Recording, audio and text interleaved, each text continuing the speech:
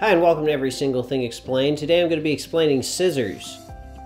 Scissors are two blades that are like laid over each other so you can like chop things. Scissors are sold in a variety of stores. Like, I don't know, you can get them anywhere. I mean, yeah, they're scissors. Scissors were invented when a group of people were gathered around and they were cutting up some paper with a knife, a blade, a big like blade, and they were like, okay guys, there's got to be a better way to do this. And so one person was like, let me play around with this, and he started fiddling around with the blades, and then he invented scissors. The most interesting thing about scissors is the noise they make. It's like a